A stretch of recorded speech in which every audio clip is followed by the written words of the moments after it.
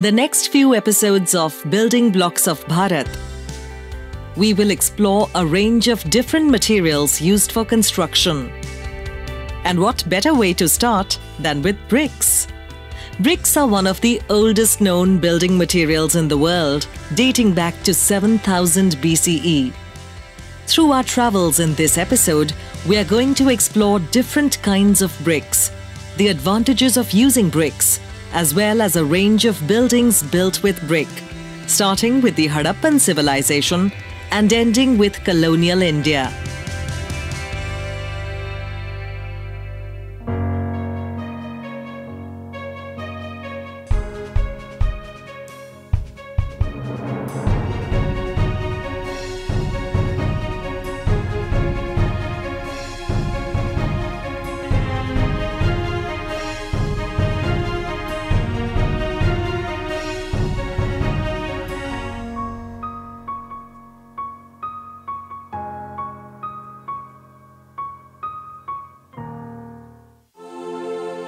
Let's start off with a quick look at pre-Harappan architecture.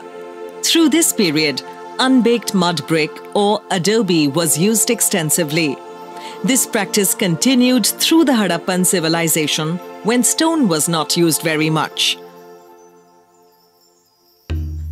One of the early sites that used bricks was Mehergarh, now located in Balochistan in Pakistan.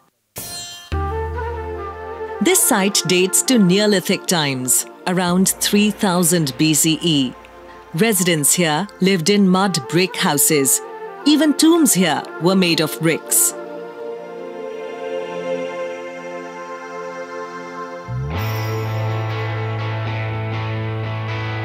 But why are bricks such a critical building block of architecture?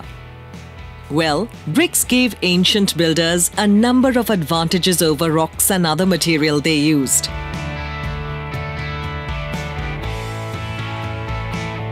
Bricks are made of natural material, clay and shale, both of which are found abundantly. They also provide protection from weather, fire, and are durable. They are strong, with good compression strength, which is the capacity to withstand loads tending to reduce size. And perhaps most importantly, the advent of bricks provided humans with the ability and flexibility to construct structures in places where rock was unavailable.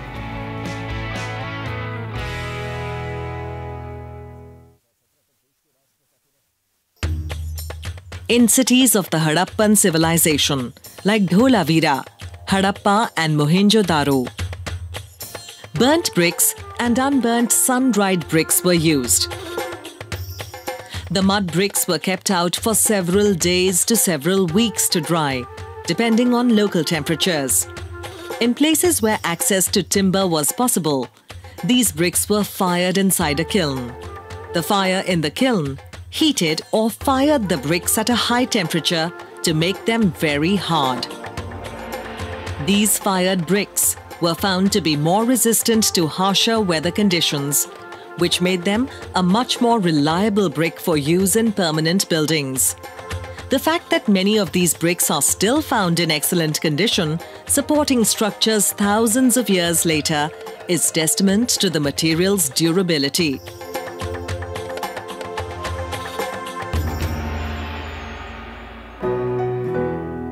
To see how mud bricks were used, we travel to an ancient excavation at a village called Panchmata in Rajasthan.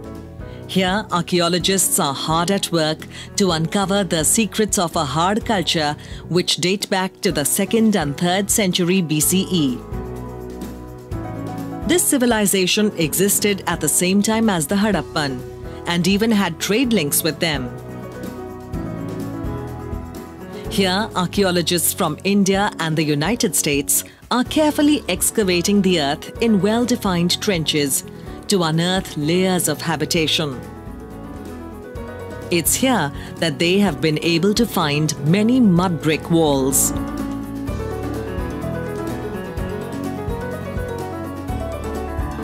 Interestingly, each of these bricks is over 1.5 kilograms in weight. They are as solid as stone.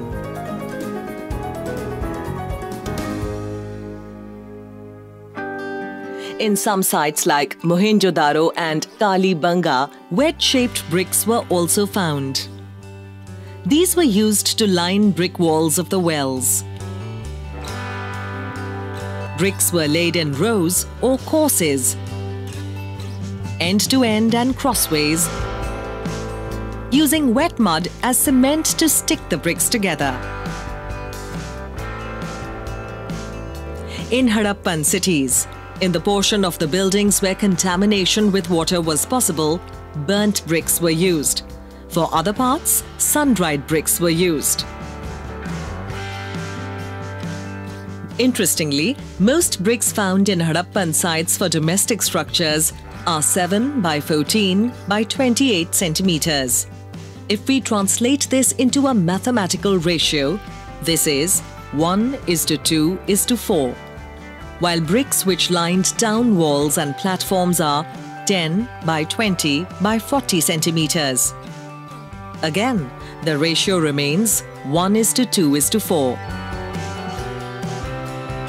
However, in few sites like Kalibanga, the ratio of the bricks was 1:2:3. Homes had indoor and outdoor kitchens and were made of fired or sun-dried bricks. The staircases of big buildings were solid, the roofs were flat and were made of wood. For the towns near the seas like Lothal, inhabitants learned that fired brick was more impervious to tidal waters. Each city in the region was surrounded by a brick wall, which helped control trade and flooding.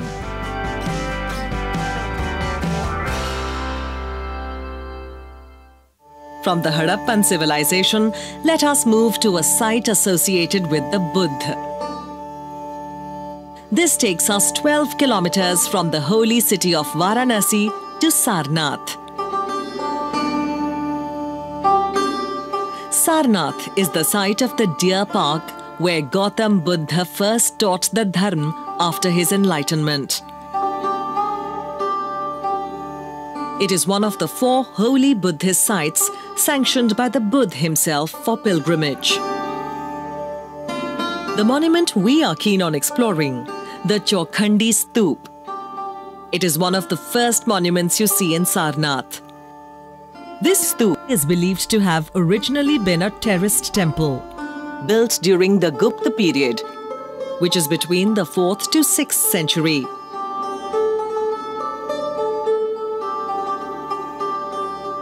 This was erected to mark the place where Lord Buddha met his first disciples who were travelling from Bodh Gaya to Sarnath.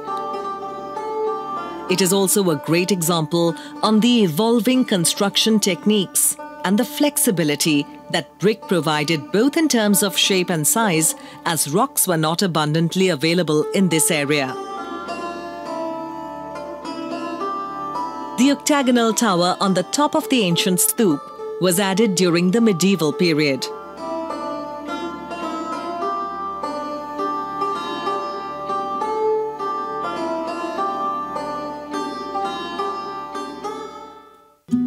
This was built by Govardhan, the son of Raja Todarmal, the finance secretary in Akbar's court.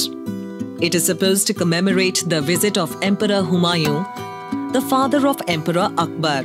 The event is recorded in Arabic in a stone tablet above the doorway on the north side. Today, the stoop is a high earthen mound covered with a brickwork edifice topped by an octagonal tower.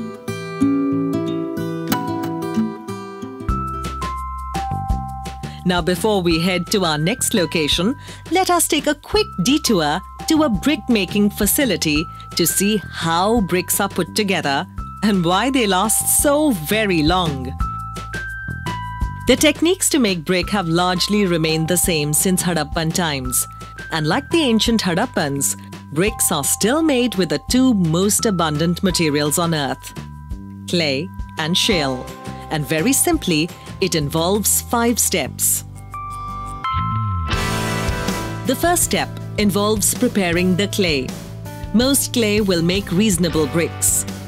Once clay has been dug out, it is ground and mixed with enough water to allow it to be shaped. Then the clay is mixed. Mixing is done to make the clay soil homogeneous and smooth. There are different techniques that can be used to do this, including using animal power or letting humans mix the clay with their feet. It's a bit like kneading any kind of dough.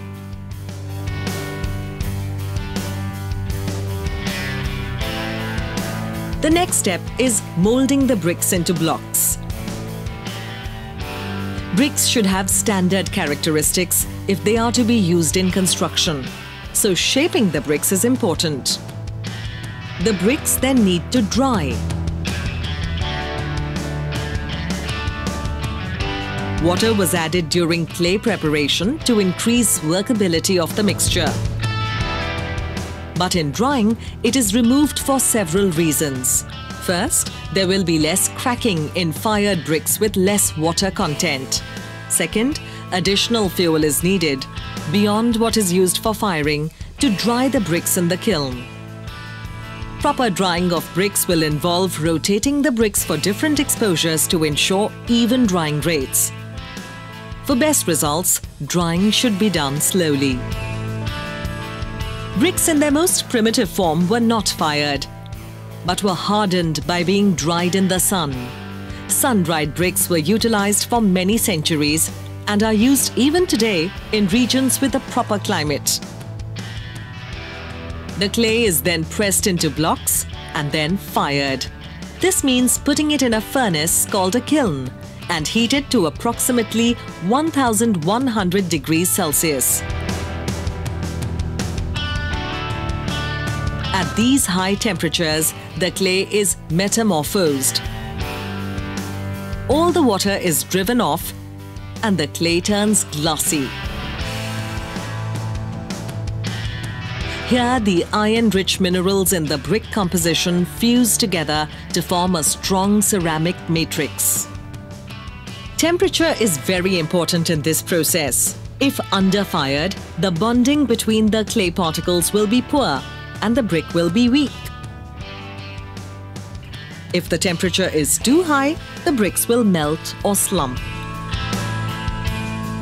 Firing of the bricks does not actually occur in many of the small traditional brick-making plants around the world. However, when it does occur, it gives sufficient strength to the brick.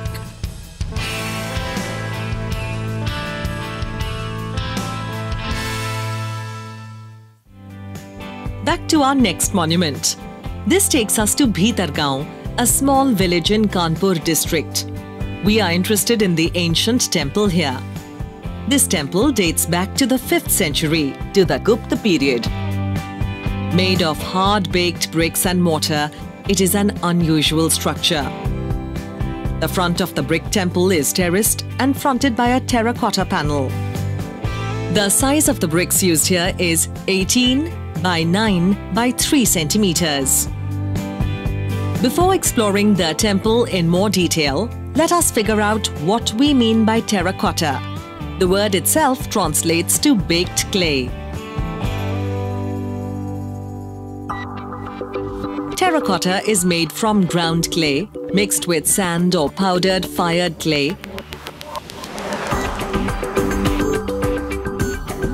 which has enough plasticity that it can be molded into a shape.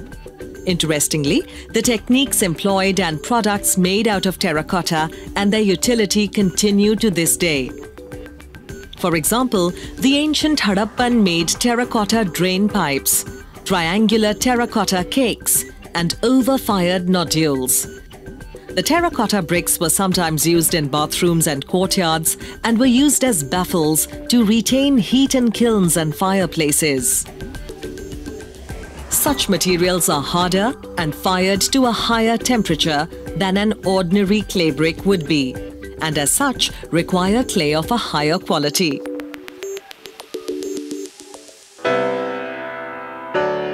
Terracotta has been used throughout history for sculpture and pottery, as well as for bricks and roof shingles. In ancient times, the first clay structures were dried or baked in the sun after being formed. They were later placed in the ashes of open hearths to harden, and finally, kilns were used, similar to those used for pottery today. However, only after firing to high temperature would it be classified as a ceramic material.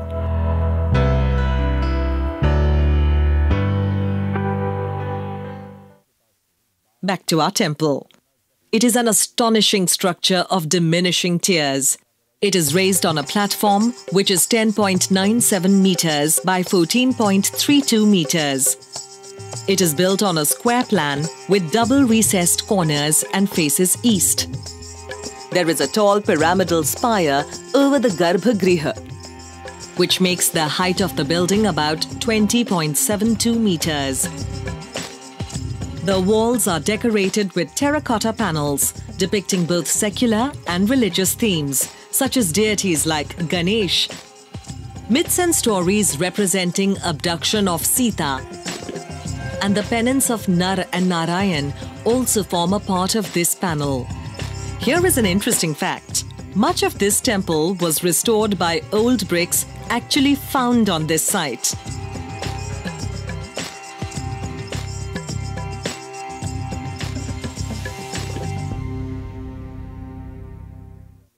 Let's move onward and forward in time to explore one more building before we wrap this episode. This takes us to the city of Lucknow, famous for its nawabs and kebabs.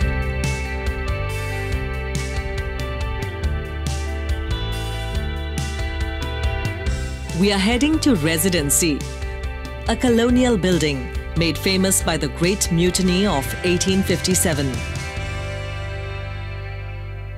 In 1857, the place witnessed a prolonged battle, which is also known as the Siege of Lucknow.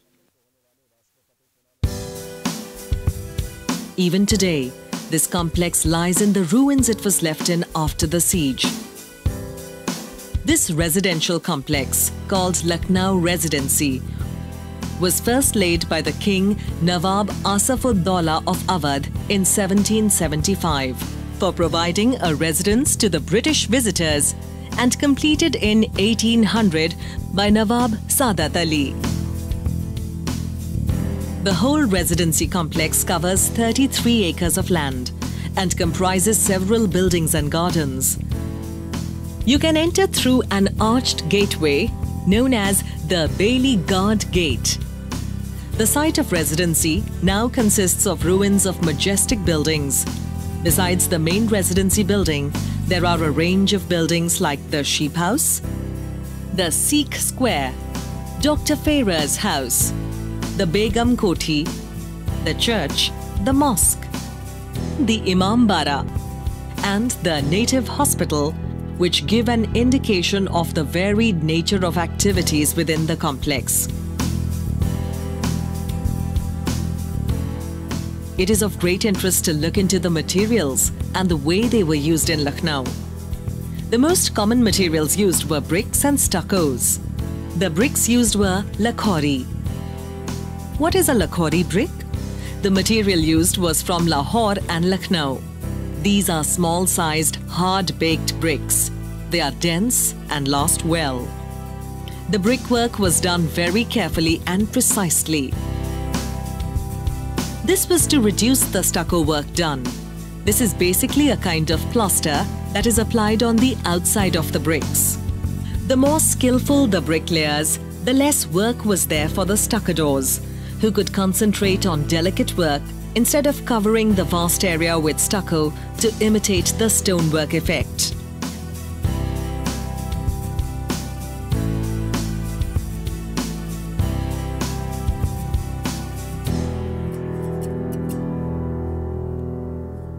Now, bricks were laid out in various patterns. These are known as bonds. Very broadly, bricks can be laid as soldiers or sailors, stretchers or headers,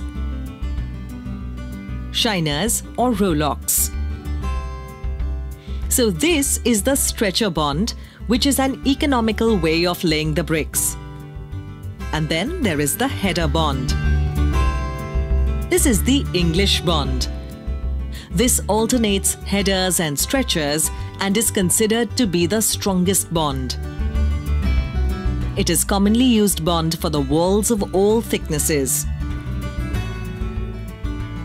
There are many other bonds too: Flemish bond, stack bond, and monk bond. As you can deduce, from these bonds, an infinite number of bonds can be developed. This is called the running bond and is the most used bond, and is composed of stretchers offset by half brick per course. The way in which the bricks are laid affects both the appearance and strength of a building.